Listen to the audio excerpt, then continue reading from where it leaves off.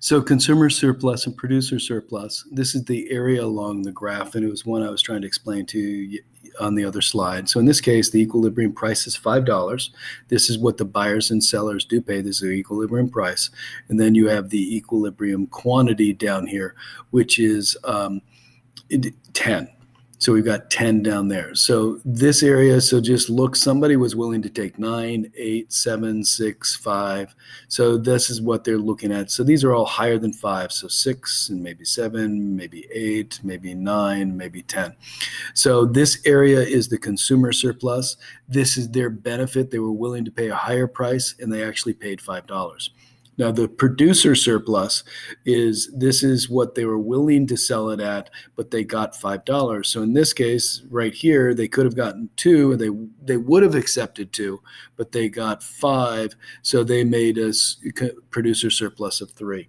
And then you look up here, they were willing to sell it at 4, but they got 5, so they got a producer surplus of 1.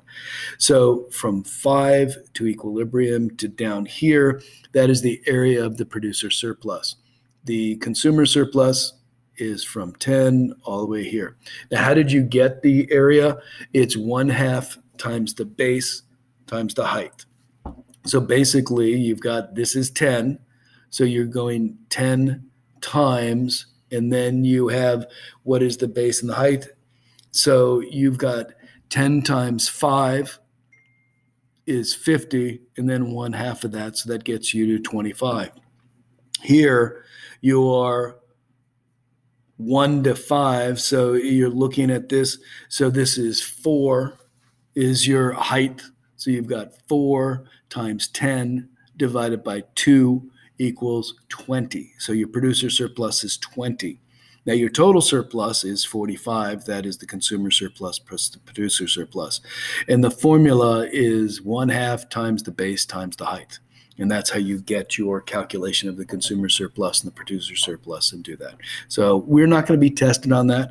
I do want you to know the area, and I want you to grade the area, consumer surplus, producer surpluses, but we are not going to be calculating the area on any graph or test. That is more of a micro versus a macro concept.